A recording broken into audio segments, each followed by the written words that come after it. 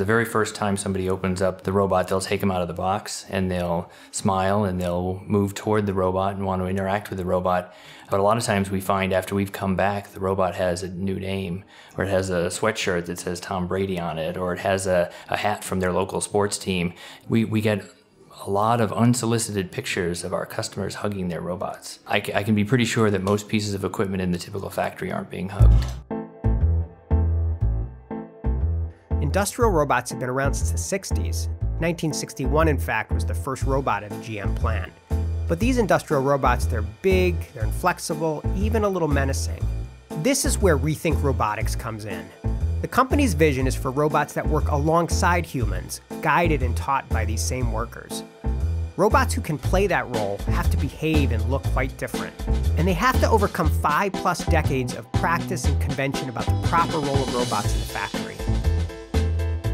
Baxter's a robot that you show it how to do its job rather than program it. You pick its arm up, you show it how to perform a task, and then once you do it, it knows how to do it, and it'll do it over and over again. And so we really looked at it and said, okay, so you've got all of these tasks that can't be done with a regular robot. They're very expensive, and you need an engineering degree to be able to program them.